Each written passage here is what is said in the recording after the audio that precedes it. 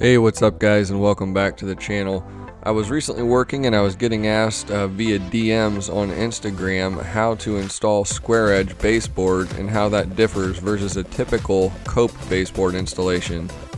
In this video I'm just going to bring you alongside me and show you how I go about my installation. Hopefully you can get some pro tips and tricks and maybe add something to your workflow that'll make you faster and more effective.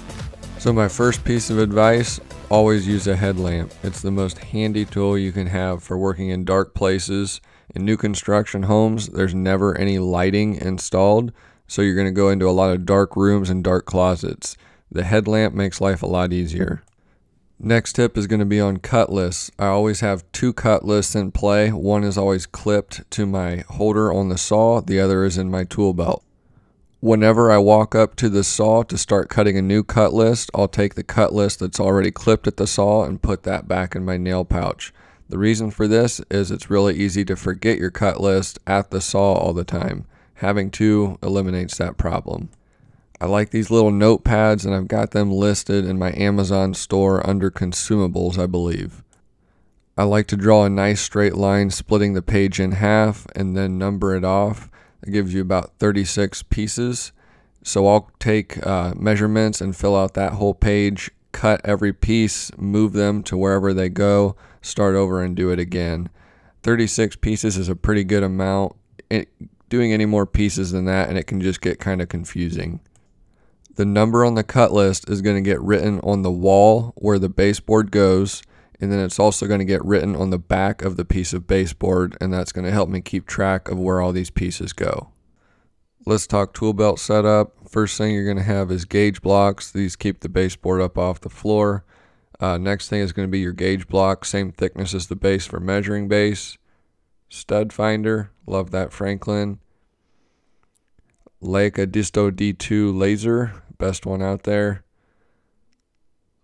We've got my brad nails back here, 1.5" 18 gauge, my cut list, or my 15 gauge nails, and then my cut list is tucked back in here. Other side, got my rubber mallet, that way I can beat things into subjection. Glue, Glue-Bot, sandpaper, 120 grit. My pry bar, this is the best pry bar for baseboard. And stiletto 10-ounce hammer, which also is needed at times. Shameless plug here, easiest way to support the channel is to utilize the links that are in the video notes or go to my Amazon store where I have lists of the tools that you'll see me using here on these videos. It's a great resource for finding really great tools that will help make you money and be more efficient. Here you see my laser, the Leica Disto 2, highly recommend it. I've had a couple of them that I've broken due to my own neglect over the years, but they hold up great and are extremely accurate, pretty much a necessity for any kind of trim work. So let's go over how to measure an entire floor of baseboard accurately whenever it's a square profile. You'll see here, this is a square edge 5 1/4 baseboard, eased edge on top. It's got relief cut on the back. So typically with baseboard you would always be measuring from corner to corner and you would be coping the baseboard. But whenever you have a square profile like this, you don't want to do that. Well, you can't do that because you're not mitering it. So I was actually just talking to a carpenter today who's asking me some questions on how to install this. So I'll show you my workflow on how I do it. The first thing, and what's going to seem most obvious, is that you can't measure corner to corner with this type of baseboard unless you're going to miter it or cope it. In my opinion, this does not need coped, so we're going to be square butting everything together, which means you always need a small block in your bag of baseboard that matches the thickness. So what you're then going to do is you're going to take your baseboard and you're going to use that as an offset block whenever you're getting your measurements. So turning you around, right here for example, I've got this piece starting out and we're going to go around the room like so. My first measurement, this piece is going to need to go all the way through to the wall, which it does. Now on my next piece, I need to subtract the thickness of this baseboard.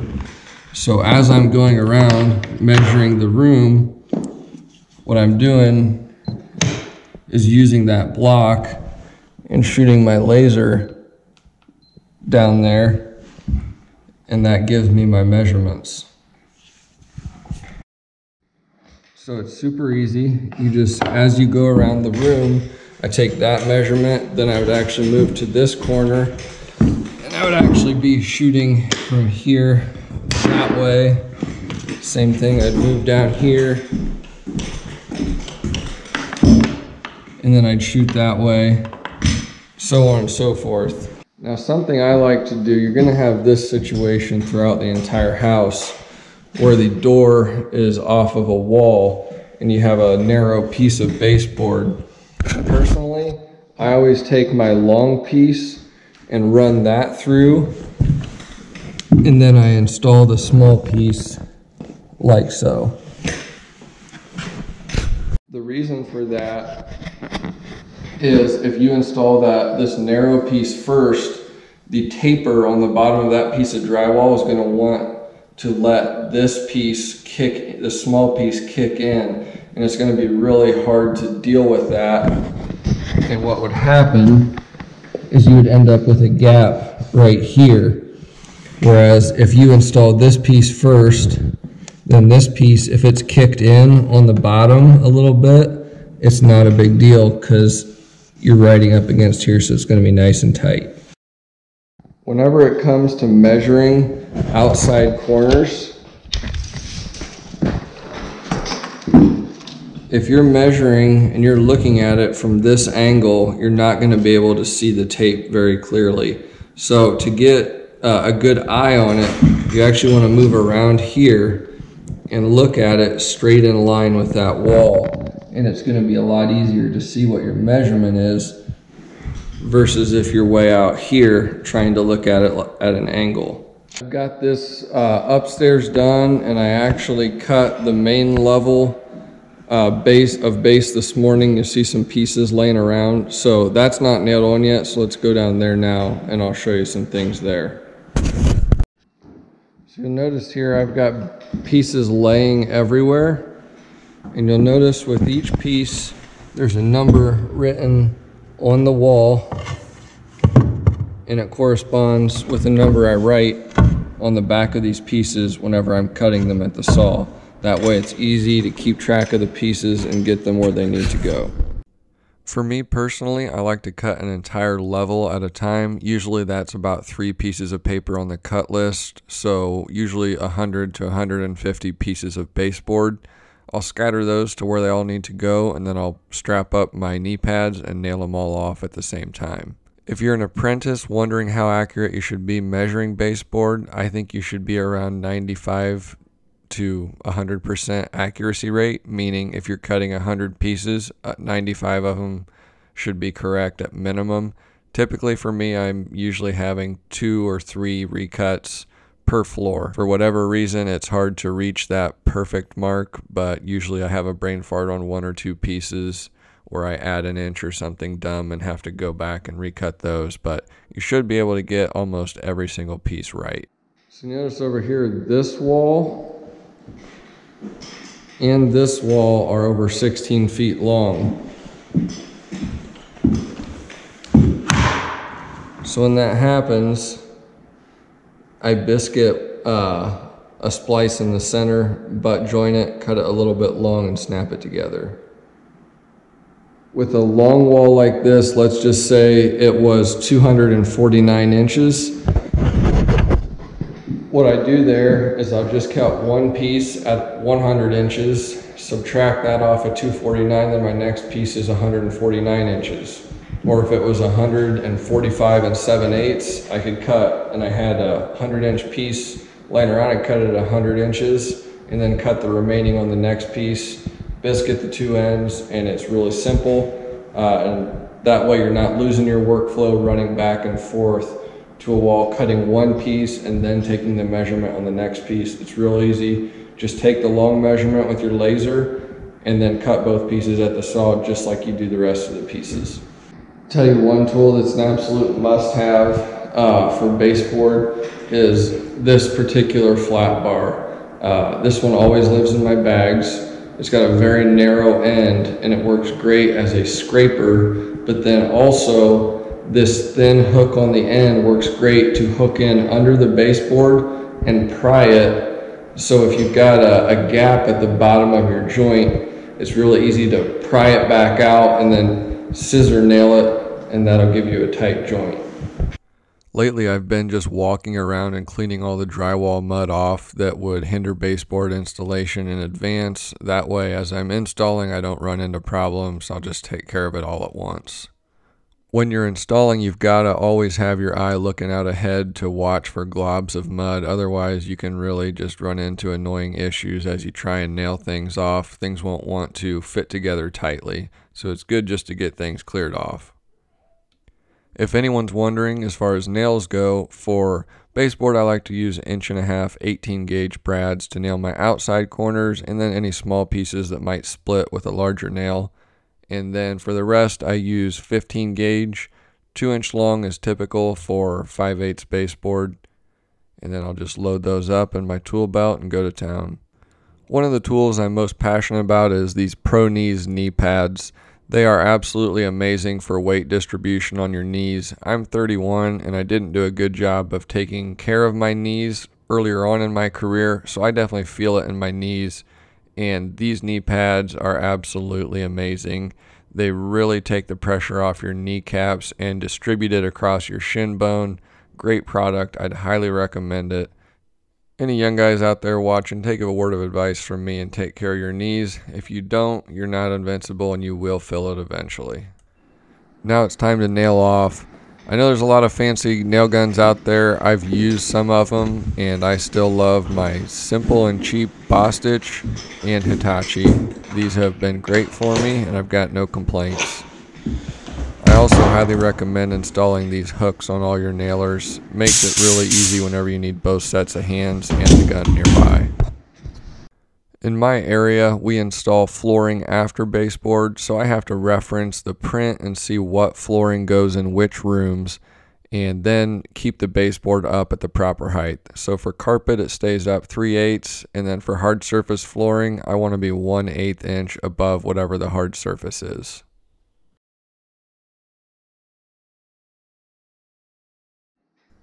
I always rip some scrap spacer blocks.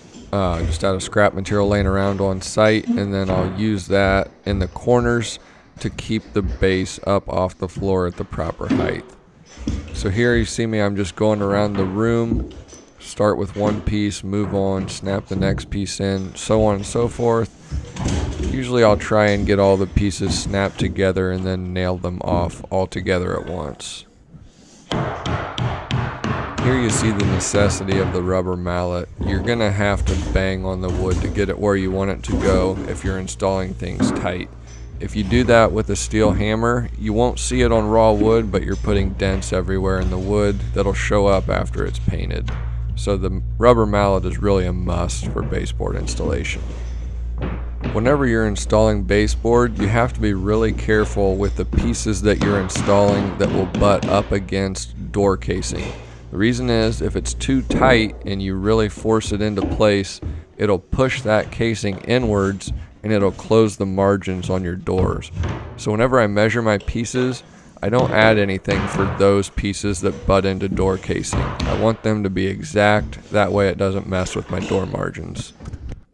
Personally for me, nailing off baseboard is probably the thing I hate more than anything whenever it comes to trimming houses. That's why I usually try to get in at framing stage before drywall and actually spray marks on the floor where all my studs go. That way I don't have to be trying to find studs with a stud finder or laying my tape on the floor to show me where I need to nail. I definitely just flat out hate nailing off baseboard. This Franklin style stud finder is definitely by far my favorite. I'd highly recommend that to anybody. It helps you see the bigger picture, not just where one stud is, but you can also tell whenever you've got multiple studs packaged together, so on and so forth. So highly recommend it, but definitely the best thing ever for nailing off baseboard is getting in before drywall and marking everything on the floor. The other advantage to that is also you can mark water lines and other trouble spots to ensure that you're not accidentally going to put a nail into something that you shouldn't. These days there's a lot of hardwood being put into new homes, and one nice thing to do whenever you're nailing off baseboard is try and keep your bottom nail low enough that the shoe molding will cover it. It's just one less nail hole then that could possibly show up and be visible after paint. Usually for short runs of baseboard, I'll just use my stud finder, but for longer runs, I like to lay out my tape measure on the floor and then just use the red marks to go every 16 inches and put a nail where it needs to go. One pro tip I would have for finding studs is use your eyes. Drywallers are not very good a lot of times, and a lot of times you can actually see some maybe nail pops, or you can see the mud where a nail has been spotted. The other thing to look for is electrical outlets. It's easy to look at an electrical box and you can tell which side of that box the stud is on by the tabs on the side of the box. So that's another thing to keep in mind, especially whenever you're laying your tape on the floor for a long run. I'll look for electrical boxes. I'll look for the stud, whichever side it's on, and then I'll lay my tape on the floor accordingly with that, and that usually works pretty good. And then there are the joys of shooting a nail right across the top of the baseboard when you get carried away. Pretty easy to set one like this. The worst are the ones that graze the top of the baseboard and mess up the wood and splinter it off. So thankfully this wasn't a very big deal, but always good to take your time and not do dumb stuff. Drywall is somewhat fluid. If you've got a piece that's a little bit long, pull it back and give it a hard push, and that'll actually maybe clear the mud out of the way or dent the drywall a little bit, and it'll fit. I like to cut all my baseboard outside corners at 46 degrees. That seems to work well for keeping the outside corner closed.